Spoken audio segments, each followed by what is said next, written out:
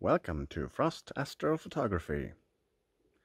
It's 1 a.m. at night and I'm outside prepping the observatory for a night of imaging.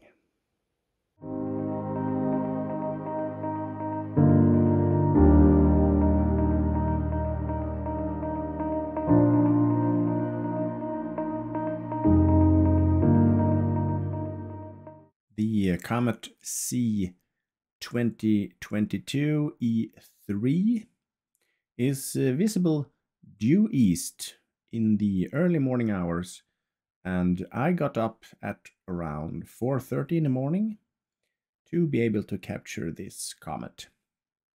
Since I'm using a monochrome camera, I needed to use my LRGB filters, and that means that I need to take images from all four filters and then combine them together to make up the color image.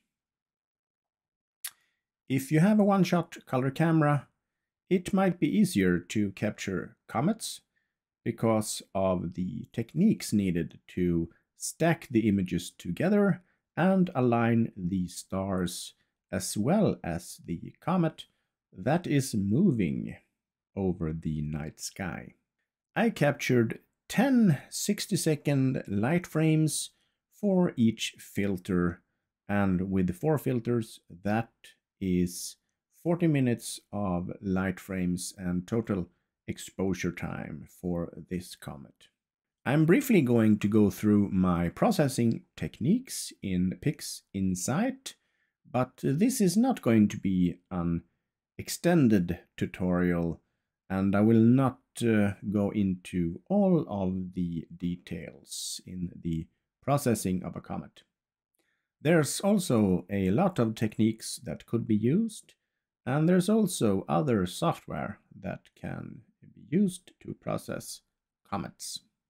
So the idea behind making a comet image is to first make two different stacks of your light frames. The first stack is going to be the stars, and those will be aligned in the conventional way with the star alignment process. I first calibrated my images in a conventional way, and then I ran star alignment for all of my frames, and that is 40 in total, 4 for each. And then I integrated the light frames for each filter, giving me a master light frame for each filter. So this is the four filters. As you can see here, the comet actually has moved a bit during this time. So the comet image here is not the comet that I'm going to use. This is only to make the stars.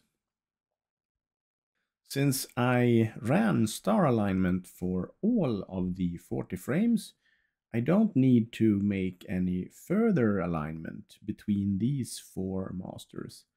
So I'm keeping these for later. The next challenge is to make the comet images, and for that we can use a process called comet alignment. So this actually needs to be done in two steps. First of all, I need to align the comet in all of the 10 frames for each filter.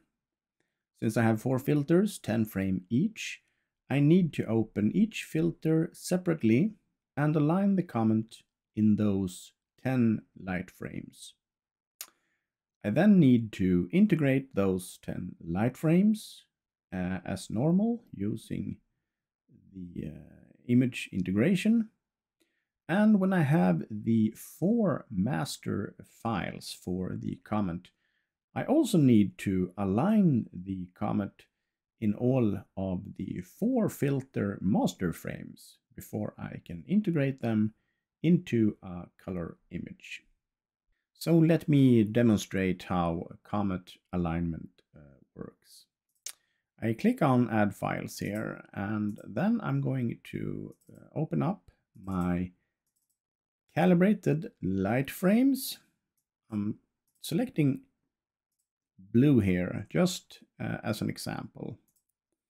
So these are my 10 light frames for the blue filter.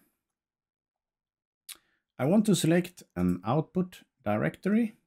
Any directory will do. Now it is important that you use light frames that you have taken in a consecutive order, because this software will recognize the movement upon the date of observation that is stamped on the image. So opening up the first by double-clicking on it, and I'm going to stretch it so I can see. I'm going to zoom in on the comet, and I'm going to click on the nucleus or the head of the comet. And what happens now is that the comet alignment process is recognizing where the comet is in this first frame. I'm then repeating this step for the last frame. I will stretch that, and I can zoom in and click on the comet image.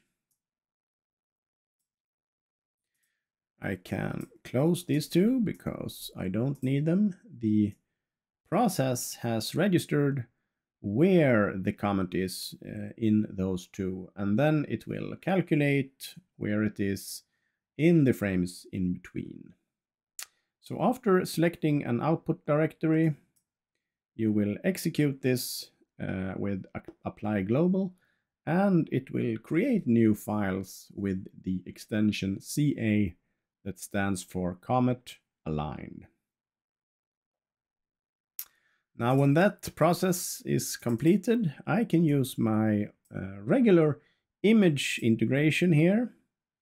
I can look up my Comet Aligned files. Here I have my blue files again. As you can see, I'm opening them up, 10 of these. It has the extension CA here, that stands for Comet Aligned. And that way I know that the comet has been aligned and the stars have not been aligned. I've been having some troubles or problems removing the stars. You can use, you can play around with the pixel rejection. You can use Winsorite's Sigma clipping if you want to. You can also adjust these. Set the sigma low to 4, for example, and the sigma high to as low as possible, 0. But even when I did that, it did not remove all of the stars for me. But that's not a big issue because I'm going to use the star exterminator process instead of the image integration and pixel rejection to remove the stars. So run this and it will integrate the blue, and when that is completed, you do the same for the 3 other types of frames.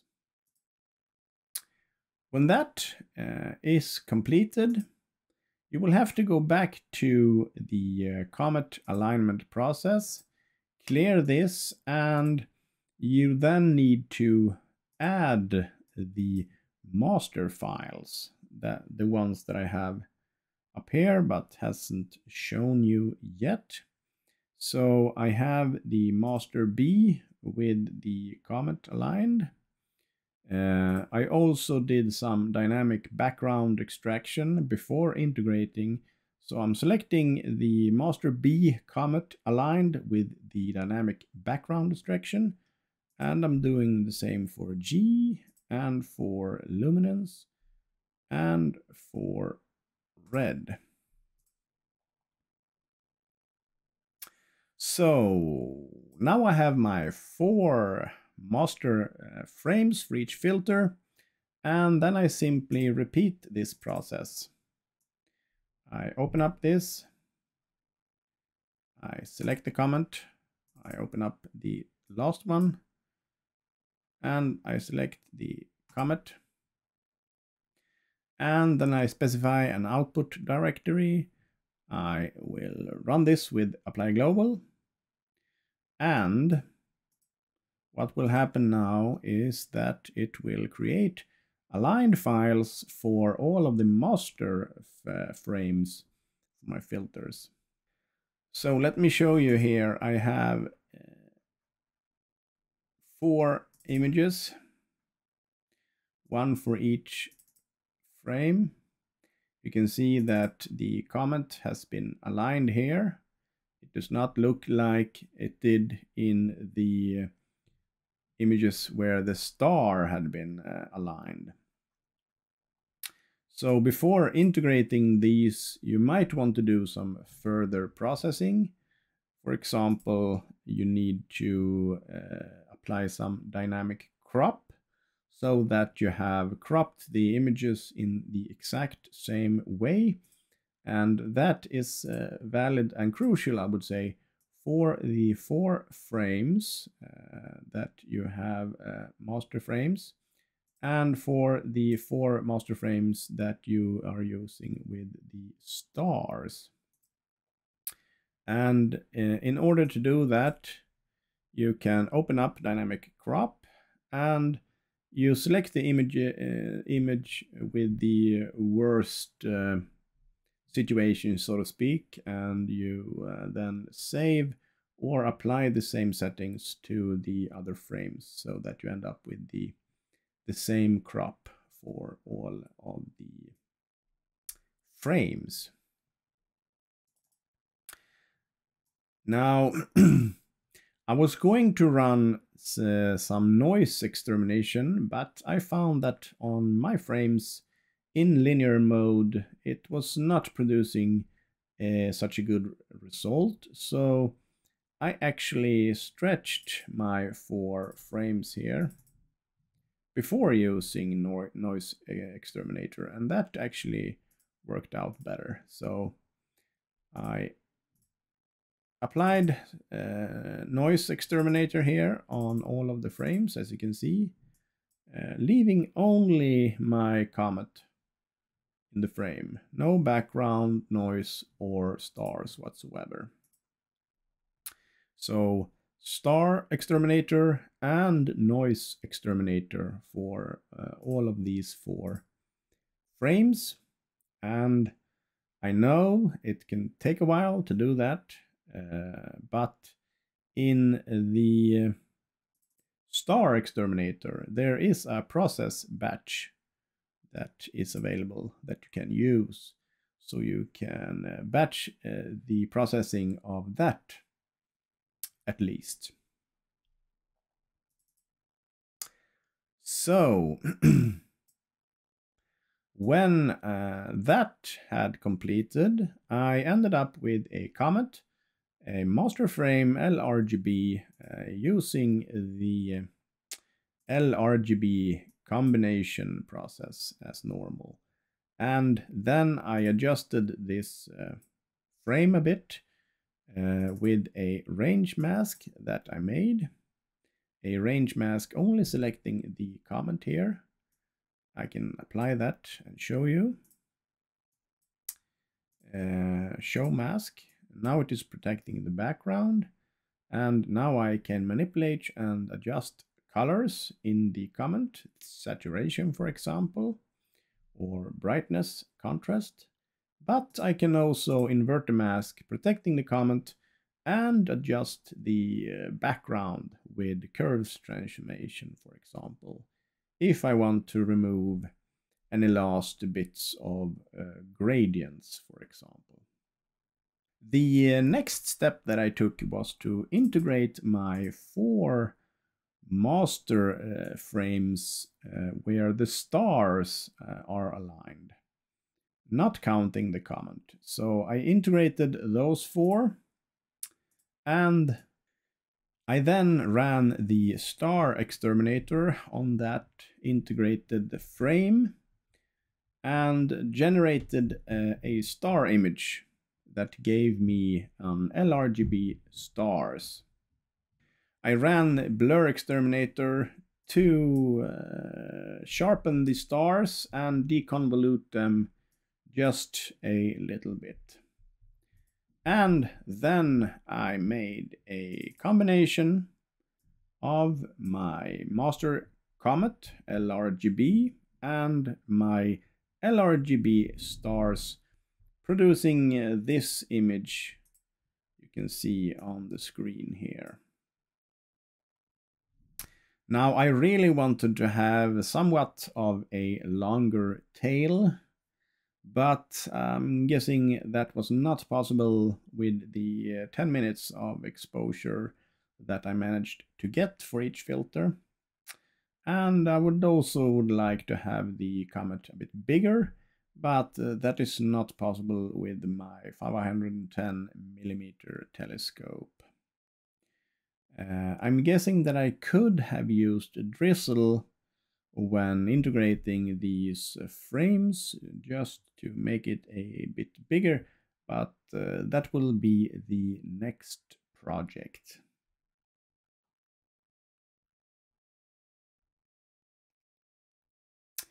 I'm hoping that you found this useful, and I might consider doing a more in-depth processing video for comets later on when I've made some more practice images.